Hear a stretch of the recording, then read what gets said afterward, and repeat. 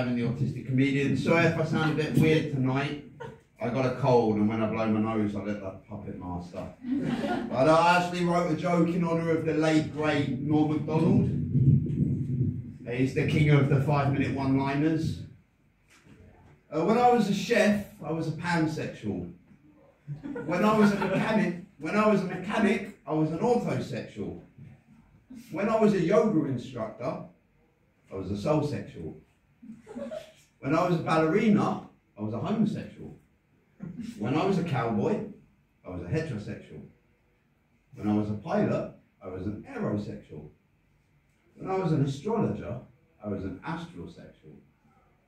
When I was God, I was an omnisexual. When I was an indie rock musician, I was a blursexual. When I was an English teacher, I was an asexual. When I was a pen maker, I was a birosexual. When I was a painter, I was a greysexual. When I was a soloist, I was a monosexual. When I was a geometrist, I was a polysexual. When I was a professor, I was a sapiosexual. When I was a half-god, I was a demisexual. When I was an American Indian from California, I was a pomosexual. When I was a romantic matchmaker, I was a cupiosexual. When I was working with old people, I was a gentrosexual. When I was a mountain climber, I was an acrosexual.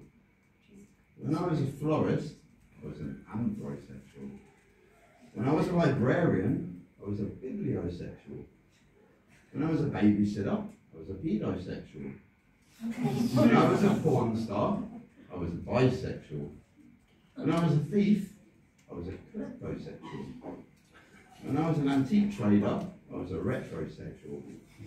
When I was a train driver, I was a metrosexual.